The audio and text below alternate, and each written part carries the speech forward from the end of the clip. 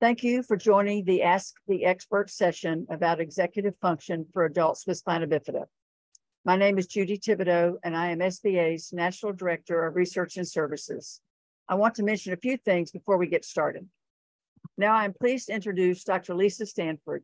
Dr. Stanford is a neuropsychologist with the University of Pittsburgh Medical Center, Adult Spina Bifida Clinic, and professor at the UPMC Department of Physical Medicine and Rehabilitation. Dr. Stanford. Now I'm pleased to introduce Dr. Lisa Stanford. Dr. Stanford is a neuropsychologist with the University of Pittsburgh Medical Center, UPMC, Adult Spina Bifida Clinic, and professor at the UPMC Department of Physical Medicine and Rehabilitation. Dr. Stanford. Good evening, everybody. Thank you so much for letting me come back. And for those of you who sat through the torture that I gave you the last time, I really appreciate it. And we have questions that are still left over from that. So I thought that I would start there and kind of answer those questions, and then the new questions that were submitted with registration, and then any new questions that come up after that.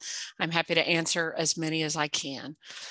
I did feel like that we sort of got cut off a little bit with the last question from last week about social media and playing online video games and all of those things. And someone asked if that contributed to executive functions, and we were running out of time. So I said yes. And I think that that's something that we could revisit. But when we think about executive function, our brains really, all of us, regardless of how our brains develop, have limited resources for attention. And so if we are constantly on social media or playing video games or those things, we're constantly stimulating our brain to attend to certain things, and that leaves us little or less room to attend to other things. And our brain sort of gets used to that constant stimulation. So I think that it does contribute in a way, both in terms of our social isolation sometimes, and also our sense of loneliness, because it's not a way of connecting, but also the fact that our executive function begins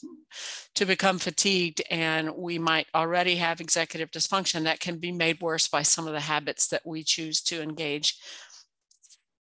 So I hope that that answers the question a little bit more thoroughly than before. One of the questions is, what do you think pediatric clinics should say to parents about executive functioning? Should they automatically evaluate children for executive functioning? So I think that there are many things that should be said to parents of children in a spina bifida clinic, and one of which is talking about what the brain looks like over time and what to expect in the future. And executive functioning or dysfunction is one of those things. I like to, having been a lifespan person and being in the pediatric spina bifida clinic, I like to begin talking about transition at age 12.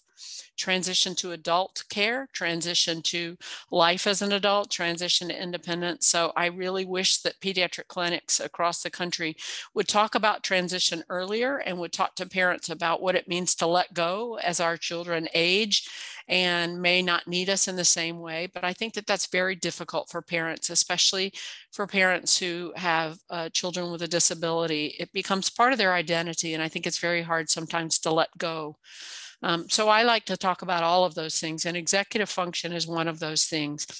What I said in the last week, or the last time we met, executive functioning doesn't really fully come online until age 12. Our frontal lobes start to develop then more fully and become more sophisticated, and they continue to develop and grow into the mid to late 20s, sometimes early 30s. So that's not unique to spina bifida. That is common to all of us as human beings, that we don't come out of the womb with all the executive function we need. That tends to develop a little bit later on. So the good news is our brain continues to mature and develop, and executive function skills mature and develop as our brain matures and develops.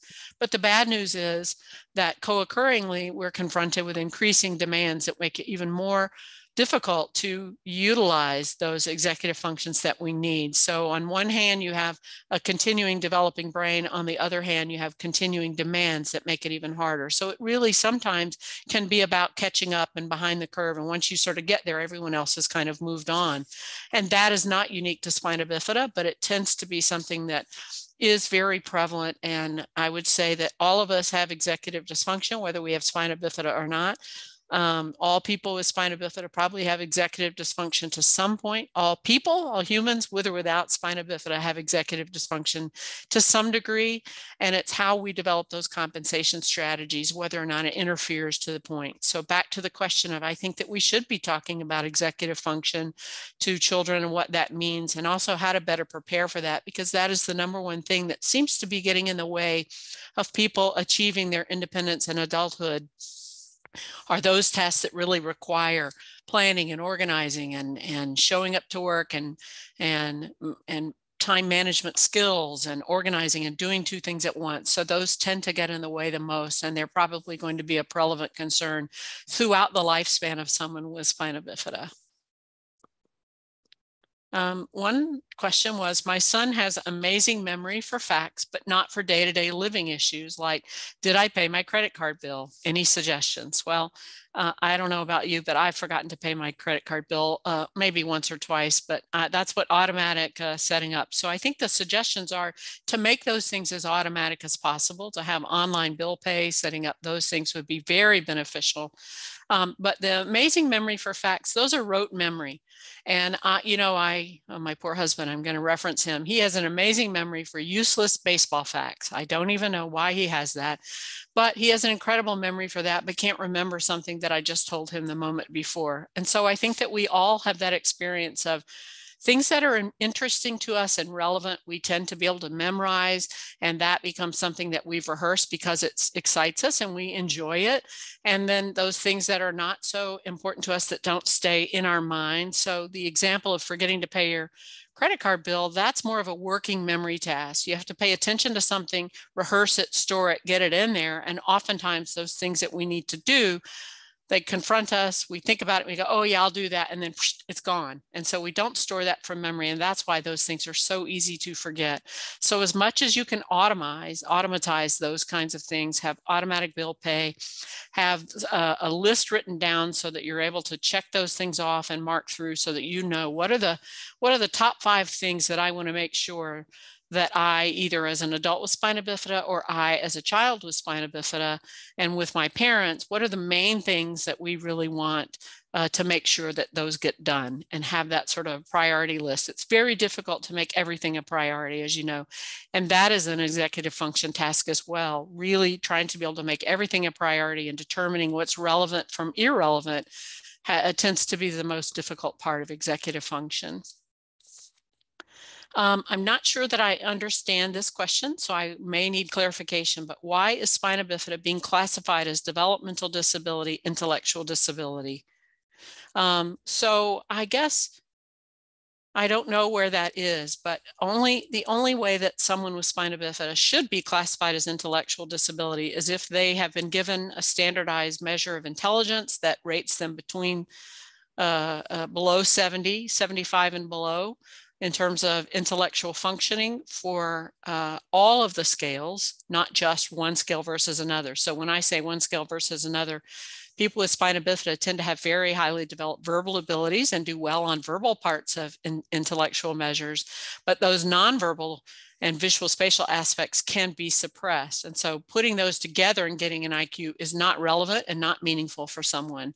So when I don't really talk about full scale IQ very much because I don't think it's as relevant, especially when you're going to have a significant discrepancy between the verbal and nonverbal. But you should only be classified as intellectual disabled if you score 70 and below on that measure for all measures, and if you have been given an adaptive measure that tells that your day-to-day activities and adaptive skills of daily living are also at that level. That is the only time in which someone should be labeled as intellectual disability, and it is not unique to spina bifida. This is in any case, in any person. The developmental disability is a broad umbrella term that says people that have developmental issues that have created a disabling condition, but it is not the same thing as intellectual disability. It is not an indication of your level of functioning. It just is a way of classifying for services, and to say that someone has developmentally, they had a disability that started at birth or early on in birth and has continued to interfere with their functioning as a non-disabled person in the world. I hope that answers your question. The next question was, how about if you're put on the spot, caught off guard and ask a question and you can't come up with an answer immediately, but it comes to you later. Is that executive function? Well, that's part of executive function. So that's also anxiety. Often we have anxiety and we know what we want to say, and then we get in that situation and everything freezes, our brain freezes, and we can't find those words that we want to say. So it's a combination of anxiety and that executive dysfunction piece of not being able to pull out what we already have in our brain in the moment, but we can do it later. So some of the times I'll talk to adults with spina bifida about preparing a script, be thinking about what you want to make sure that you say to someone before you're in a situation so that you can make sure that you're a self-advocate and are able to say the things that you'd like to say in that moment. But it's all right too, in that moment when someone catches you off guard, to say, it's hard for me sometimes to come up with something in the moment. Could you give me just a little bit of time to think about it? And I use that for myself. I don't want to be impulsive. So in order to buy myself some time and not be impulsive, which is also an executive function, I might ask for time and say, I really appreciate what you just said to me. I'd like some time to think about that, if that's all right. And so you create that buffer for yourself so that you can respond in a way that is authentic to you and that gives you agency, but also that allows you to not feel that you're always not able to answer in that moment, and then the anxiety freezes you. So buying yourself some time can be really important. The next question is a piece of executive function making it all about them? In other words, my son doesn't seem to take others' perspectives into consideration. So that's actually not necessarily an executive function. Of course, our frontal lobes tell us what to say when and how, but it's our right hemisphere, our non-dominant right hemisphere of the brain.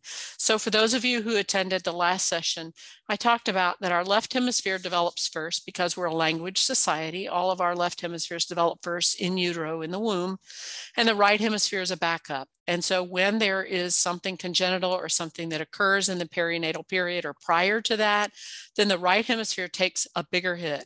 Part of the right hemisphere is that ability to recognize that someone else has a different perspective than our own, and being able to take that and put ourselves into that person's shoes and think about, well, what would that person feel, or what would that be like? That is a social skill. Now, executive function is a piece of that, in that you want to be able to find what you've learned and pull it out and retrieve. But primarily, that is a right hemisphere function that has to do with facial recognition, that has to do with understanding that others have a different perspective than we do from our own. The next question was, do you have recommendations on how to develop compensatory skills if you do have executive dysfunction? And that is a very difficult question to answer because it's specific and unique to an individual. So if there are certain things that someone struggles, then that executive task would have its own set of recommendations. So that's a little bit broad for me to answer, but certainly compensatory skills are different than accommodations. It's very difficult to develop compensatory skills when executive dysfunction is so prevalent. So I recommend more thinking about accommodations. What are ways to work around something and create an environment that allows you to function in a way that minimizes interference from your executive dysfunction rather than compensatory skills? Compensate, of course, means to compensate for something or to try to adjust to that. But accommodations are changing the environment around so that you're able to use those skills that you might have developed in order to compensate with executive dysfunction. The next question is, we noticed that our son with spina bifida will repeat new information out loud several times, and it seems like he's trying to file it away. It drives his older brother crazy. Is this part of executive function? Well, I would say the older brother probably has some executive dysfunction too, and that it drives them crazy depending upon how old they are. I'm not really sure. If they're a teenage boy, then I don't know. I don't have an answer for that. I haven't figured out that. But as far as repeating information, if you think back to when you're learning to speak as a child, how do people learn to speak? They repeat what they hear. They repeat it until they're able to engage in that conversation. So that is actually a learning strategy of repeating, and it's also rehearsal. People with right hemisphere dysfunction, as I said earlier, when your right hemisphere doesn't tell you what you should be saying when, have a tendency to say everything out loud rather than internalize. And so it's both a maturity aspect of being able to internalize and say it inside your head and rehearse, which most of us do, as opposed to saying it outside. And so you're rehearsing it outside, and it's a way to rehearse and store so that you can find it later. So it is a very good compensation strategy. And there's something to be said for pushing the buttons of your teenage brother, if that's the case.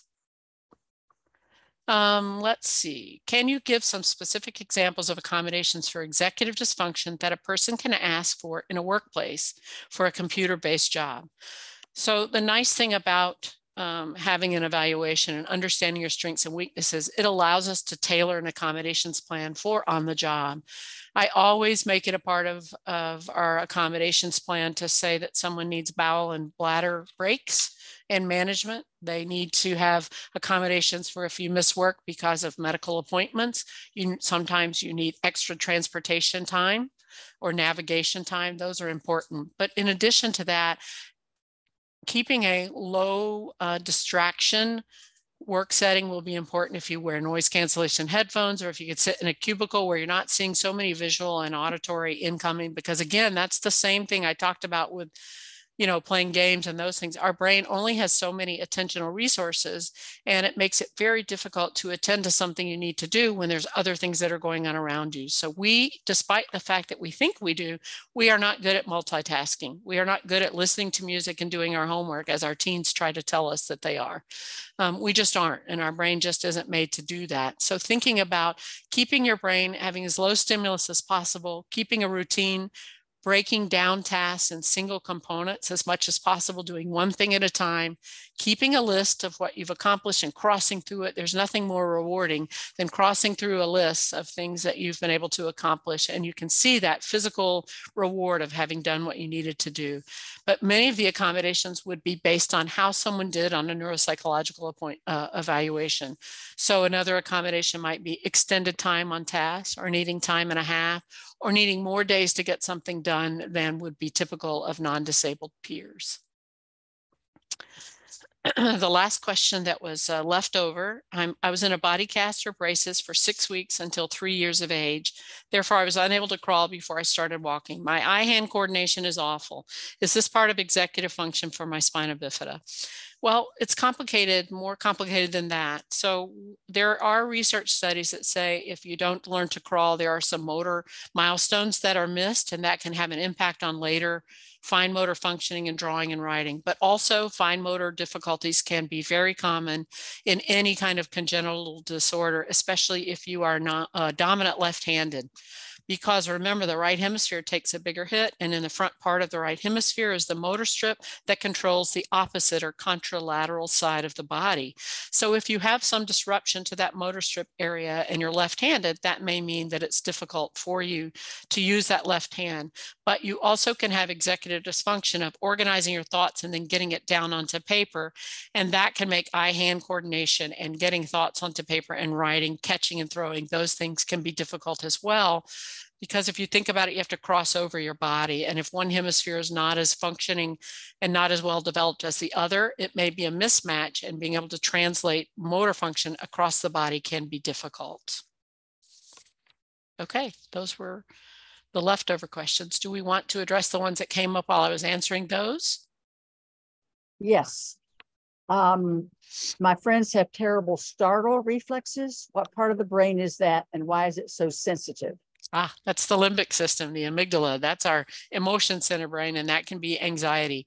It doesn't necessarily mean it's spina bifida, but sometimes people with congenital disorders have immature sensory systems, and they are much more sensitive. Smells, taste, touch, all of those things can be magnified in someone who have congenital disorders. So it could be that there's anxiety that runs in the family, and then there's a lower threshold for sensorium, that's that incoming of what we hear and see and smell, and a startle response can be exaggerated. Does having a shunt affect how our brains develop? Yes. So not having a shunt also affects how your brain develops. So if you don't have a shunt and you need one, that is not good for the brain. And so a shunt is vital to drain the excess cerebral spinal fluid that is built up in the brain to allow the brain to develop in the way that it needs to. the actual shunt placement itself, we have gotten better at minimizing the interference from surrounding tissue. But obviously shunts are a risk factor. If they become infected, if they malfunction and you have to have another surgery and more anesthesia, it's a much more complex than just having a shunt being the issue. But not having a shunt when you need one is critical to the brain development and survival. All right, pretend you don't have access to a neuropsychologist. What's the next best person for this assessment? It depends on the person's age. So for school-age children, the school would be the next best. It's not going to be ideal, but at least you're going to be looking at some of the learning issues. There's not a good option for adults, and that's why I'm one of the few that was at the Congress. When we were in Tucson, I realized that I was some kind of enigma, that I was the only one that was an adult neuropsychologist embedded in an adult neuropsychology program. So my field has a lot of work to do to help people understand that people grow up now. And we survive and we have issues that confront us as adults, and we need neuropsychologists to do that. So it's really very difficult to assess how someone's executive function is doing and what skills you need without an evaluation. There are neuropsychologists across the country. They're not necessarily spina bifida specialists, but they don't have to be in order to assess someone's brain function to help them. So you should have an available neuropsychologist nearby in some way. And most insurance coverages do cover a neuropsychological evaluation. I don't know what a next best thing would be as an adult, unless you, through a college, if someone's in college, they could have testing through their disability resource center there, or if they could see a psychologist who could have help with looking at some executive function and some other skill sets. Thanks. Is having trouble initiating a task executive function? Yes. So the frontal lobe tells us what to do when and how best to do it. And it goes back to the other parts of our brain to say, oh, what do I need to accomplish this task? Okay, so I bring that forward. So yes, it is not about being lazy. It is not about being stupid. It is none of those things. It is really that our frontal lobes aren't telling us to initiate a task and to move through something. So often we need reminders and some external force that helps us move and initiate a task. And that might just be as simple as a reminder. And that drives us crazy as parents to have to remind our adult children and our other children to do something that we think would be just so automatic. But for those who have challenges with executive function, task initiation is very, very difficult and needs external reminders and prompts. What advice do you have for someone who had accommodations in school but has struggled in the workplace? So you should have accommodations in the workplace, and that can be done by getting an updated evaluation and get those accommodations translated into the workforce. You are protected under the American with Disabilities Act. It is a discriminatory function to fire you or somehow retaliate for any disability that you have on the job. That is your legal right to have accommodations on the job. And there are often disability examiners or other adult people that do capacity evaluations or disability evaluations to determine how best to give you those functions on the job and those accommodations on the job so that you can be successful in the same way that that plan likely did for you in school. The more paper trail that you have from your early education, the more likelihood that you will get accommodations at the college level and at the work setting. That does not mean, I don't mean to say though, that if you haven't gotten it in the past that you won't get it as an adult. You can, and that is your legal right to have those accommodations on the job and not be fired or discriminated against for your disability. Do you consult with the Gatehouse, a residential vocational program in Wexford? I know of it, and we see patients come from there to see us in the adult spina bifida clinic. So if you are a resident there and you come into our clinic, yes, we work very closely with Gatehouse. I don't consult on site though. How do we notify our employer that executive dysfunction is a possibility that affects our work? Are there any couple questions. Are there any neuropsychology experts in Canada that you may be aware of?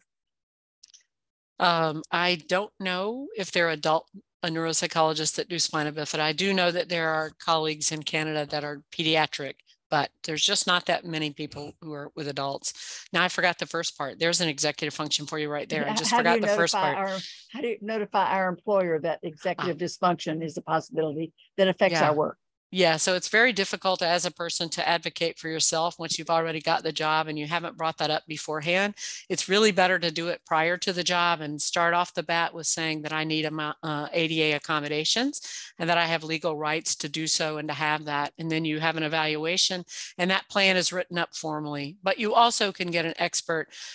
Like for me, I don't see everyone for an evaluation, and I can write up an an ADA plan for someone on the job, knowing what I know about spina bifida and what someone tells me is very difficult for them. And then we work with that employer to put that plan into place. But it's often very difficult to self-advocate, especially if you didn't start at the very beginning.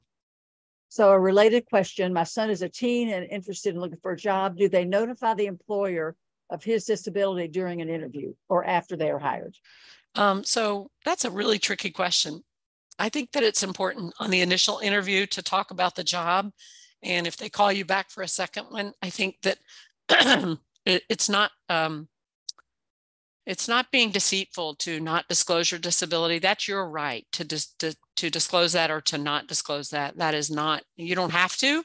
And what you can do once you get the job and say, thank you for the job. And now I just wanted to let you know that I need accommodations and here's my accommodations plan. So I think that that's probably a better way to protect yourself than doing so right off the bat. Because I think that we all know this, people discriminate against those with disabilities and those without disabilities. And I would opt for less is more at the beginning and then getting those things into place for you. I think that's the last current question. If we go on to the questions that have been submitted. Okay.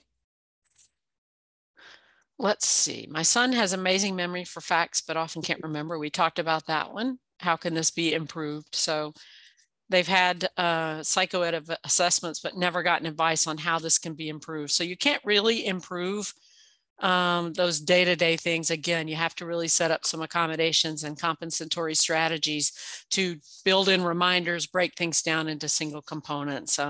Having rote memory is a totally different thing than having the ability to remember the things that you need to do during the day. It's not about memory, it's about attention. And so you haven't held it long enough to store it. So having that, everything written down and going through a checklist is the best way to get them to do the things that you want them to do during the day. Does executive function improve over time with advancing age? To a certain extent. So as I said earlier, our frontal lobes continue to mature and develop until the age 30.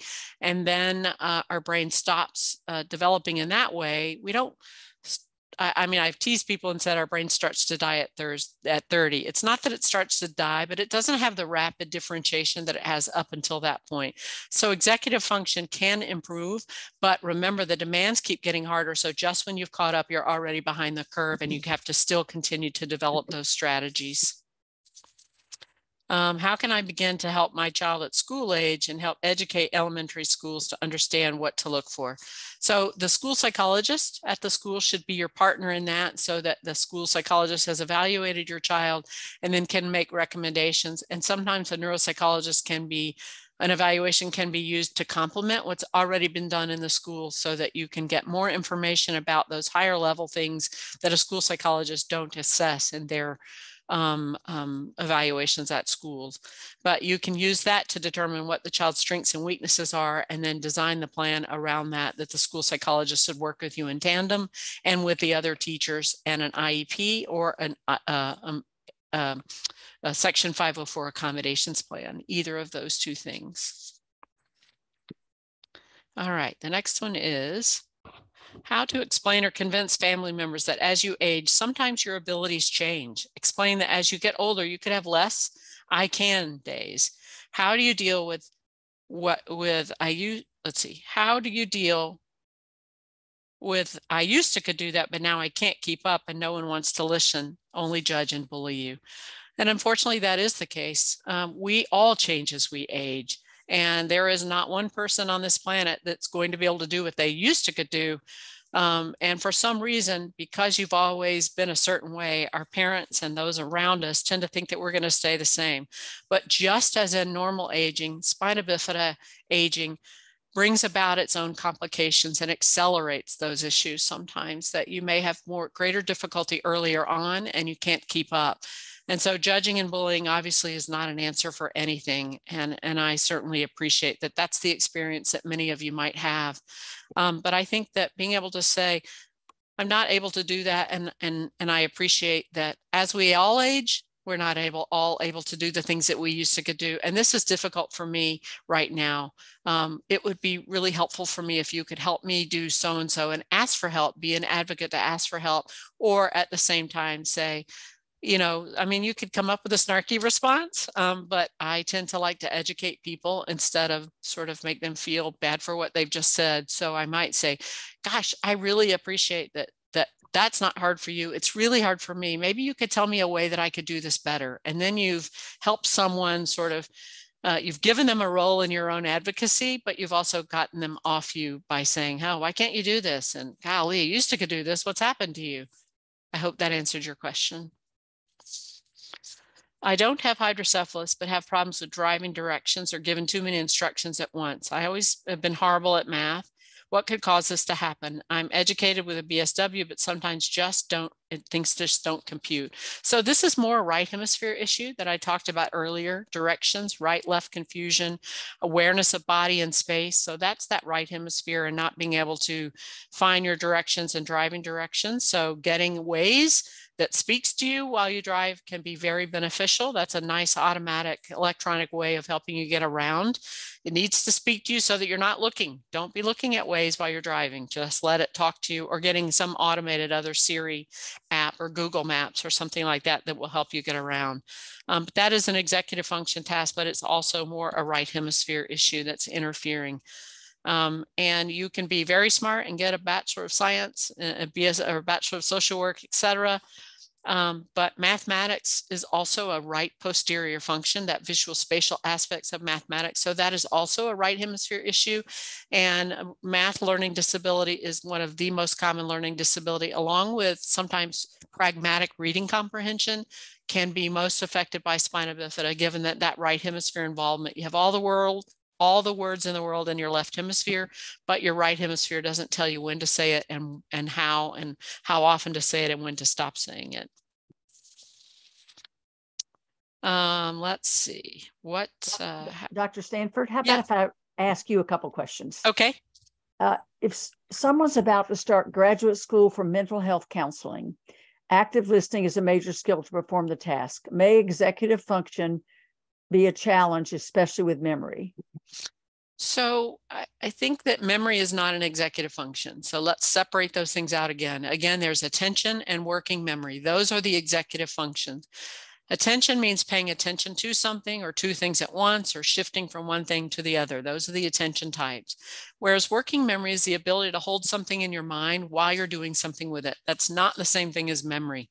So if you're not able to pay attention while someone is talking to you, taking notes or recording sessions, getting permission to record them so that you can take notes later, and being a genuine person and listening doesn't require executive function, right? We can all be a kind person. We can all be listening and listening to what someone says and then reflecting back what we've just heard them say. That's what I think about when I think about active listening.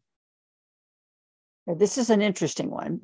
Is it executive function that causes one to be terrified, paralyzed, to do certain really important things that you've done before, but have no trouble, the individual, trying new things? I would say that that's more anxiety related than executive function. And I think, so anxiety is inherited. So it's not necessarily a part of spina bifida, but people with spina bifida are at greater risk for anxiety than they are for any other comorbid condition. But that sounds like an anxiety response, that you sort of panic in the moment. Could you read that to me again, Judy, to make sure that I didn't miss the point?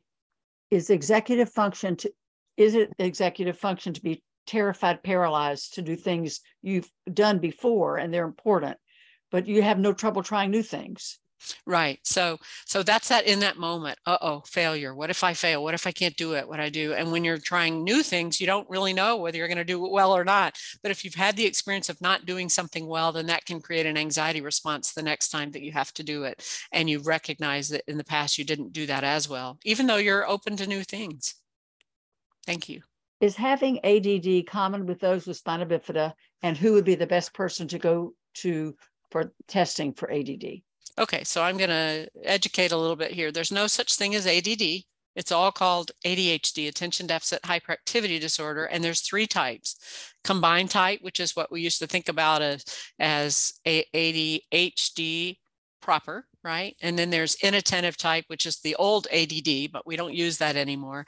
And then there's the ADHD, predominantly inattentive type, hyperimpulsive type, and combined type. So those are the three types. It's all called ADHD. We don't use ADD anymore.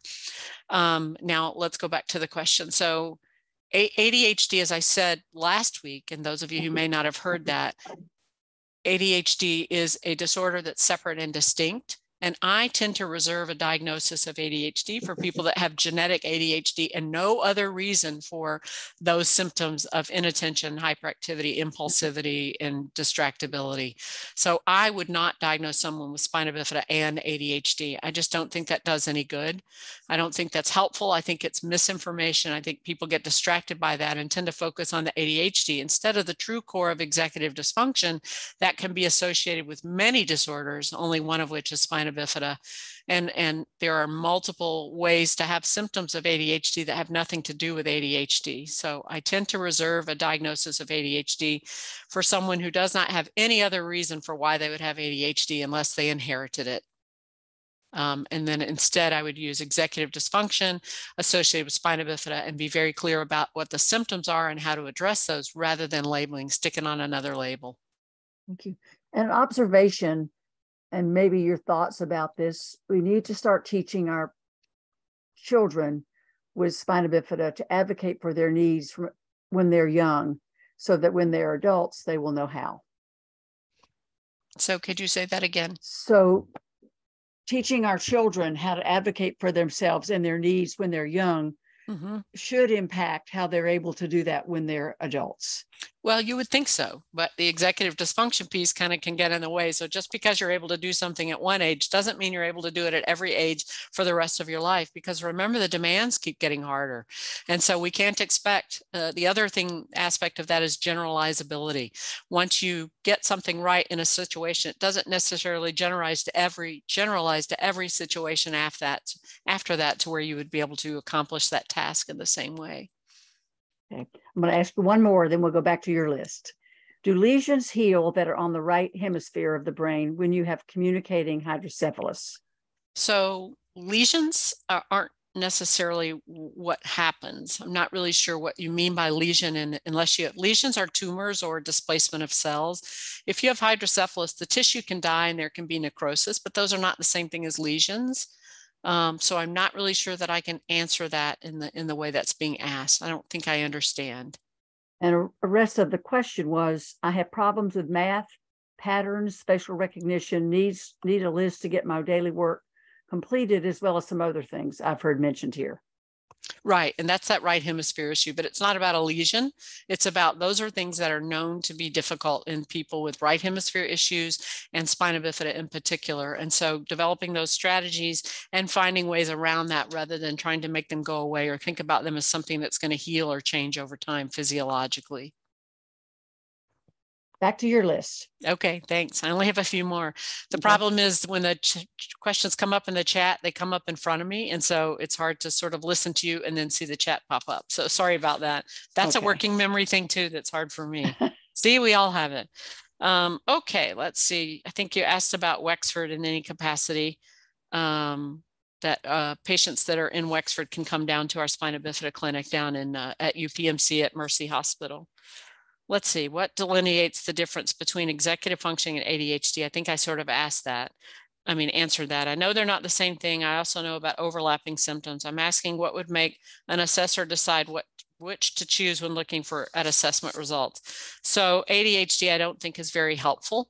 I would look more at someone's strengths and weaknesses and focus on that in the context of spina bifida and executive functioning rather than go down the rabbit hole of ADHD and distract someone from the true issue. Let's see. I'm curious as to the state of academic research on teasing apart the nature versus nurture aspect of executive dysfunction. Helicopter parenting, this box is too small, frowny face. So that was one of the questions that came in. I agree, boxes are small, and that's an organizational piece right there, right? Being able to fit it in that little space. I think what you're asking is, do we learn executive dysfunction from our parents? And I would say that no, that is nature. We all have executive issues. Our frontal lobes don't come out fully formed. They take some time to form, and then they will take time to develop, and developing strategies so that they don't interfere as much with our life. But there is an aspect of nurture to where certainly if a parent is very anxious and they are hovering, that can create an anxiety response in someone. You can learn by watching. Of course, there's a combination, but executive dysfunction by itself is a nature issue, not a nurture issue. Okay, bear with me. There's only a few more. I've been told that those who have spina bifida occulta should have no problems. However, I've heard other people with this that do have problems. Those with multiple injuries, spina bifida occulta is not being recognized. Can you address this issue? So I would say that how much involved someone is with spina bifida occulta depends on the person, depends on other comorbid things that are happening, and depends on the compensation strategies and the resources and support that person has gotten throughout their life. Let's see, suggestions on solving for severe memory problems. I would need to have a lot more information on that to be able to help with that. Again, memory is one thing versus attention, but you can have memory books. If you get lost in places, you can take pictures and create names underneath them. You can have a memory book to help you navigate and get around. You can develop mnemonic strategies, or you can just have someone repeat everything for you and try to write everything down or record those things. What are techniques to help my adult child clean up after herself, put things away where they belong, etc.? Well, if I had that answer, I would be a millionaire, because, you know, it's not unique to spina bifida to get our kids to clean up their room.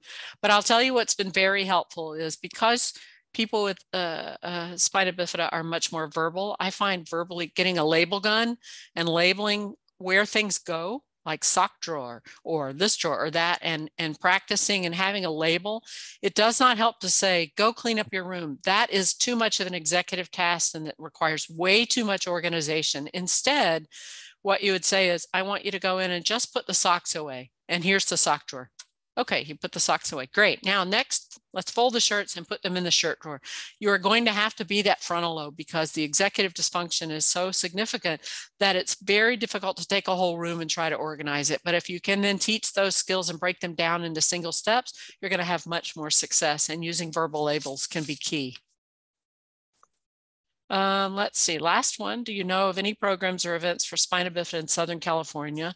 And there is a website that you can, DCHS, I believe, .ca.gov, that will tell you a list of spina bifida. They're all the children's hospitals. They're mostly for children. I don't know of any, but I know that the team is going to reach out to you directly.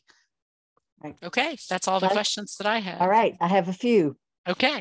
Why am I able to read at a high level, but have to read things multiple times to get it to sink in? Right, because that's the left hemisphere. You're highly verbal. You see it, you can read, you have great skills, but incorporating it is a working memory task to get it to stay in your mind. So you just have to reread to reinforce. That's the natural way that we learn. It just seems to be harder for people that have working memory issues. One of the things that I've used in the past is, if you read a paragraph and then you write down the key sentences or the key ideas that you got from that paragraph, and put that and write that down somewhere. And then you read the next paragraph and write that down over here. And that helps reinforce the learning. Thank you. Is there a correlation for someone with spina bifida to be diagnosed with hypertension and hyperthyroidism in early adulthood? That would be a physician question. I wouldn't be able to answer that. But yes, we know that those occur at a higher rate. And I don't know that I'll ask this question. Would this also be linked to anxiety and easy startle responses to stimuli? It can, absolutely. High blood pressure is definitely related to anxiety. People who have anxiety are more likely to have high blood pressure because they have a cortisol response, and you have an adrenal response. You have all those chemicals that sort of set off when we have a flight or fight response. Do you consult with neuroradiology about spina bifida and symptoms versus actual diagnosis? So I'm not sure what that means. Could you elaborate? If I consult with them? I'm not sure what that means.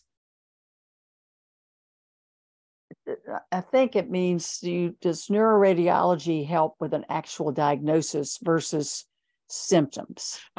So neuroradiology can be very helpful to see if there's a shunt malfunction, to see if there's a change in lateral ventricles. And if you have too much fluid, it can also be helpful for looking for a syrinx in the spinal cord. It can also be helpful for looking at tethered cord. Many people with tethered cord don't even know they have tethered cord until something happens and they have pain, and then they go in for neuroradiology and they find they have tethered cord. So we work hand in hand with neuroradiologists, neurosurgeons, neurologists, urologists. All of those people are on our team as well. I'm not going to ask you this question, but I want to read it out loud. I live in Florida and I'm an adult with spina bifida, would like to find a group. Please reach out to the Spina Bifida National Resource Center and we will help you with that for sure. There is a chapter in Florida and there's some other activities that we can share. All right. Does birth order make a difference in how a spina bifida patient thrives in the executive function issue? Well, gosh, that's a really hard question. I think that, older siblings, there are certain things about being the firstborn versus the middle child and the baby. I'm the baby, and I definitely benefited from my sister getting in trouble. So I think that the birth order can have many, many influences on how you're treated by your parents and what your role is in the family. But I think it's not specific to spina bifida. Is it safe to say that learning things visually rather than reading instructions would be dysfunction? No, it's just a different way that the brain learns something. And some people, like, for example, for me, I'm all left hemisphere. I have no right hemisphere whatsoever. And so I am a big word person. I love to read. I learned that way, and I couldn't find my way out of a bag. So I think that we all have strengths and weaknesses, and it's not necessarily specific to any kind of pathology. It doesn't make it bad just because our brains are different. It doesn't make it a dysfunction just because our brains learn differently. All of our brains are different. I recently started using medical marijuana. Could that help or hinder executive dysfunction? I don't think I'm allowed to comment on that for licensure restrictions since I can't prescribe. Sorry. Okay. I'm sure it helps. Okay. I see no additional questions. Am I missing something? A last opportunity? Oh, is it common for someone with spina bifida to develop scoliosis? I had to get metal rods into the back, and it has changed a lot of my functioning and leg spasms. Yeah, so scoliosis does happen co-occurring with spina bifida, but I would encourage you, if you have someone like Brad DiCiano or another physician that comes to talk about those specific physiologic things. Do you see the comments about employment resources? They are here for others to see. And Jessica, will we include comments like that are information bearing in our recording? Can we? Certainly. Okay. Yeah. So several people have offered resources, and they will be included in the recording or the Q&A document that's actually printed. Oh, got a new one. How can we with spina bifida assess ourselves for executive dysfunction? Well, part of executive dysfunction is knowing whether you have executive dysfunction or not. And I think that would be very difficult to assess yourself. That's hard because part of executive functioning is meta functioning, right? Being aware of your own functioning and understanding it, your strengths and weaknesses. And that's very difficult for people with executive dysfunction. So it's hard to evaluate it in yourself. Do you recommend an app software to assist with executive function compensation? Oh gosh, there is one, and I don't have it in front of me, so I'll have to send it. We just used it with someone in particular, and they found it very useful. I will send that in to you also. You can pass that along. Okay.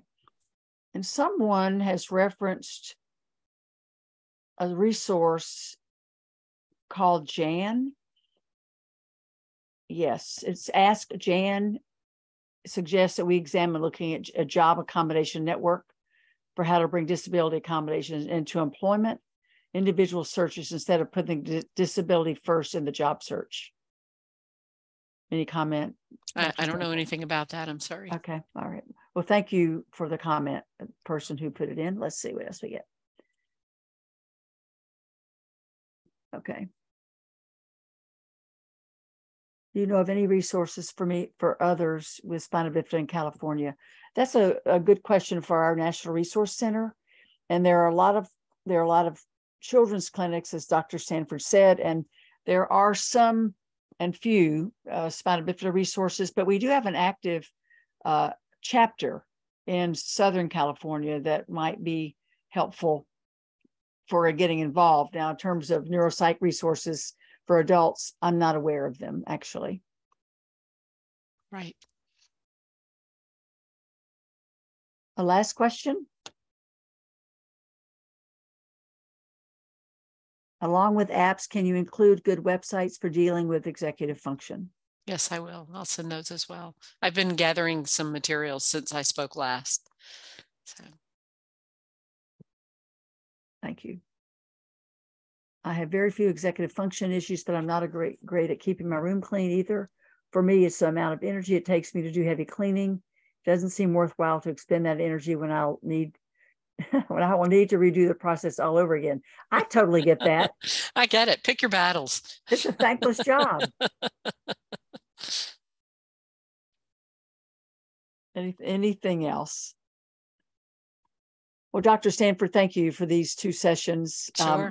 All of you who are here and who have registered will receive a recording of both sessions. I think you've already received one, and there will be a question and answer document that you'll receive, and will include resources that you have suggested and that Dr. Stanford recommends for us as well. Yes. I have one last question. How can I be better at being on time for work? Set an alarm earlier? No. That's hard because I think we don't know. Part of executive dysfunction is knowing the time it takes to get a task done. And we can, I don't know about you, but I'm very good at expanding to fill the time that I have if I need to. But yeah, you may need to get up earlier and lay out your clothes the night before and do things that you can, as much as you can do the night before when you're not quite as sleepy and wanting to crawl back in the bed. Right. Okay, an issue for many, right? Dr. Stanford is at the UPMC, the University of Pittsburgh Medical Center in Pittsburgh. Someone asked where you're located. That's correct. Okay, thank you. Thank you for everyone for joining us, and stay tuned for the information about the session. Okay, great. Thank you. Thank you.